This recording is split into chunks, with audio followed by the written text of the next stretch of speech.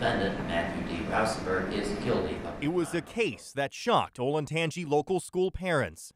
Matthew Rosenberg will spend the rest of his life in prison for molesting elementary students. There was competition in that classroom to see who got to rub his back or who got to sit in his lap.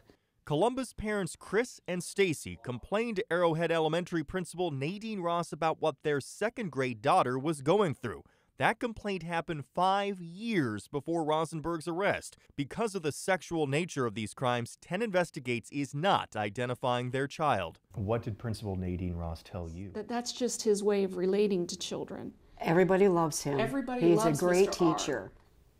And that's just his style of teaching. This family says they were one of the lucky ones. They believe the affection Rosenberg showed their daughter didn't include her being sexually violated. Whatever the second grader experienced is still giving her nightmares. My child shut down after that year. The prosecutor who convicted Rosenberg says the delays in stopping him victimized even more children. He appeared to be grooming these girls, and a number of the girls, up to 5 every year, as far back as we could tell. Luke Carlisle replaced Nadine Ross as principal of Arrowhead Elementary. He gave Rosenberg a written warning for inappropriate touching of students in 2012.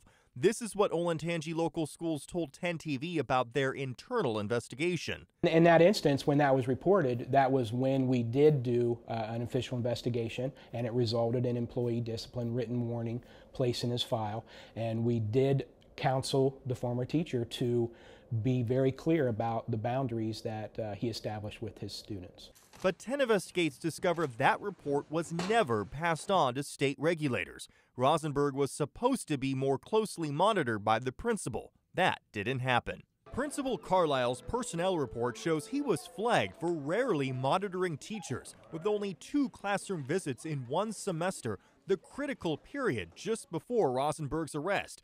Court records would later show that when he was supposed to be monitored, 4 more students would be violated. Both principals, Nadine Ross and Luke Carlisle, did not respond to our requests for an interview.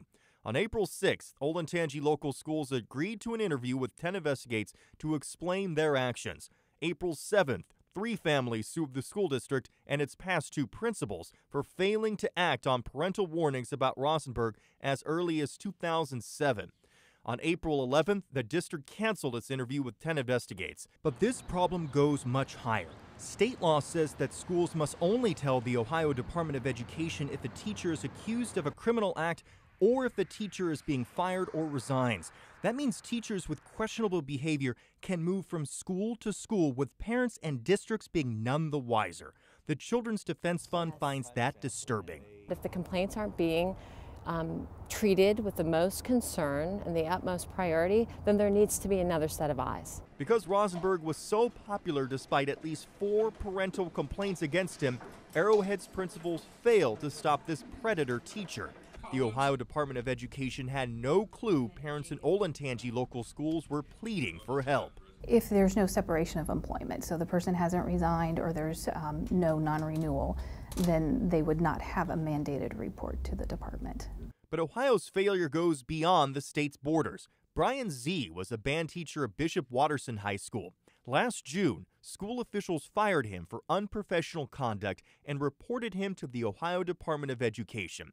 Z was still able to get a teaching job in Washington State, even though his new school did a thorough background check. That's because Ohio doesn't have a system that flags teachers guilty or accused of inappropriate behavior not considered criminal. His new school only learned about the allegations when Z was arrested in Washington for the Ohio case.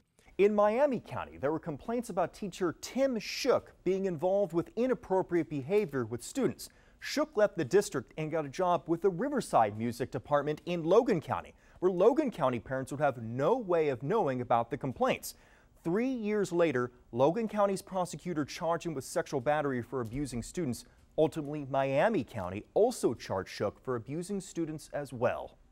But even if parental complaints get to the Ohio Department of Education, chances are nothing will be done. In 2014 alone, ODE received more than 9,000 requests to investigate teachers. They investigated just 1 out of 9 of those complaints. And out of those, the state took action in only around 2/3 of those cases. The state defends that investigation rating, saying the majority of those cases are applicants with non-felony criminal records not worthy of a full investigation. Or we may have some that come in anonymously and they don't identify a person. So some of those are not investigated. We took our findings to the leader of the Ohio House Education Committee.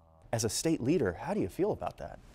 Not good, obviously. What it makes me feel like we need to maybe obviously make some changes to the system, make sure that the data is properly tracked. Even if the legislature clears up the teacher complaint and investigation system, that still leaves Chris and Stacy with the haunting belief that they did not do enough to protect their child. I kind of feel guilty that I didn't do something more, because when, as a parent, if you have this feeling inside, you need to say something, because look what happened. But you did say something. I did, and I trusted them that they would do the right thing by my child and all the others, and they didn't.